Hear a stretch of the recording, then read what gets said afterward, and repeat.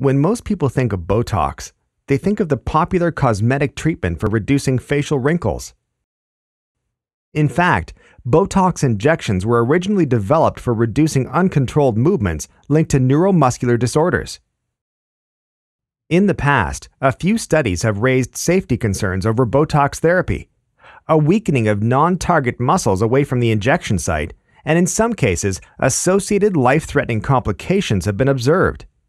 A recent study in the Journal of Biomechanics by Dr. Walter Herzog from the University of Calgary investigated a novel way to prevent the weakening of these non-target muscles. Dr. Herzog's research team injected Botox in one of the hind legs of rabbits once every month for 6 months. They noted a 40% decline in muscle strength of the non-target muscles in the adjacent hind leg.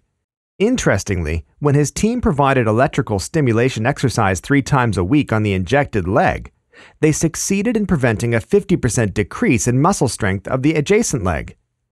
Dr. Herzog's lab hopes to combine Botox injections and electrical stimulation exercise to limit side effects of Botox therapy.